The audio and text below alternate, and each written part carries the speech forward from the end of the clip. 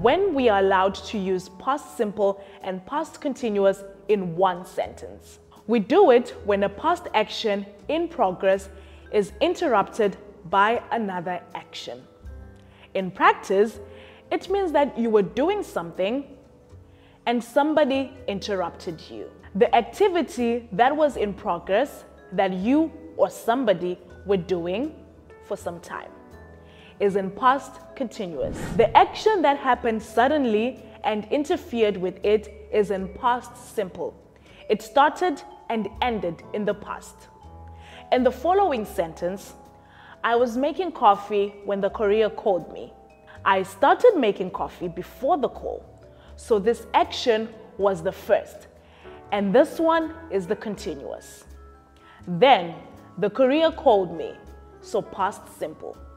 He started and ended the call, but we don't know if I finally made the coffee.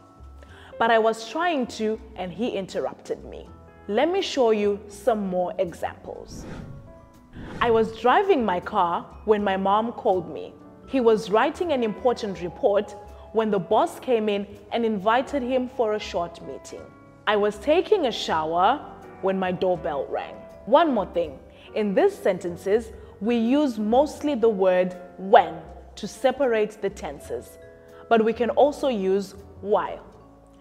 Remember that while always goes only before the part in progress, so past continuous.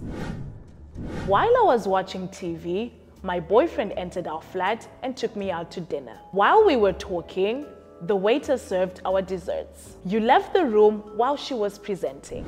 Okay, I hope everything is clear now. Have a great lesson with your tutor. See you next time.